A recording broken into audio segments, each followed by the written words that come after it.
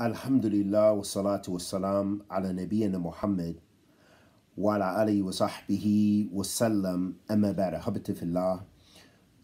This issue comes up because the reality is in many Muslim countries as well as in the Western countries or non-Muslim countries, you find Muslim youth faced with the same trials and tribulations that other youth face.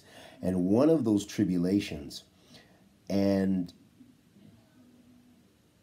ways that deceive the believer and infect youth from all over is the tribulation of suicide. That many people, they just give up.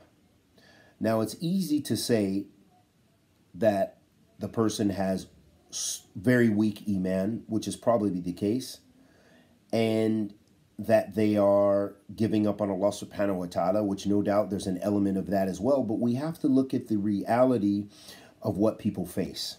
That some people have mental illness and issues with various forms of dementia or mental illness things this is a reality. It's easy for someone who maybe is not affected by those ailments, those mental ailments, if you will, or disabilities, that do not experience depression.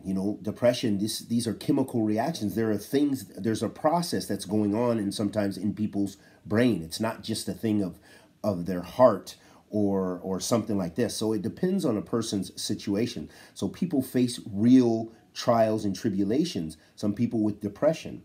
Some people, the cause for depression could be abuse, physical abuse.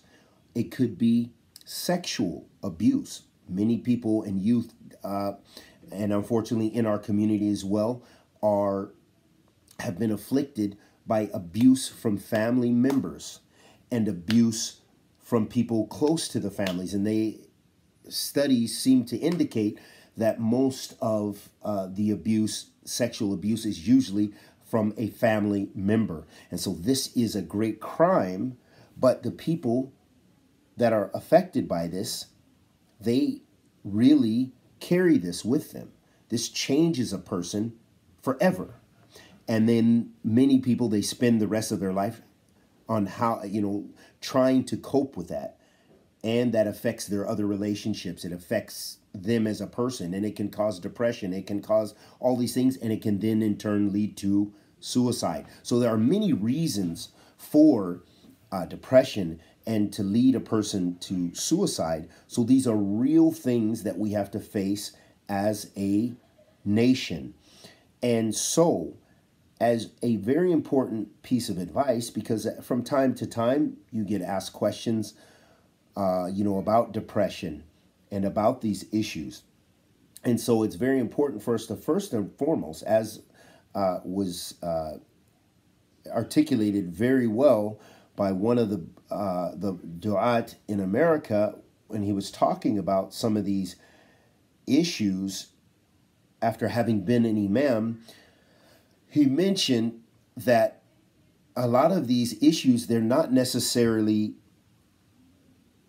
fatwa related issues that the person needs a hukum derived. We know suicide is haram. We know that you should be satisfied with the decree of Allah subhanahu wa ta'ala. These are issues of iman. This is one of the pillars of iman.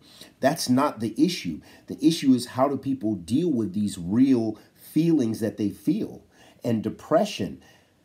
And what he mentioned was very, very important. And what he said is that a lot of imams obviously are not trained for this, and even du'at, and that this needs to go to those people who are professionals. So seeking professional advice when one is in a situation like that. If one suffers from depression, the imam can maybe help you and give you some sharia-based tools, but you need to go to the people of that fin, the people of that science who have the experience and so on and so forth. But what I will say, and I know some of the youth have problems with, but you do need to look at this. Obviously, you need, if at all possible, if you can go to a Muslim, and of course, a Muslim psychologist that is from Ahl Sunnah preferably. Because if they're, for example, he's Muslim, but he's very secular in his mindset, it will be as if you went to the non-Muslim almost, because the same type of advice will apply.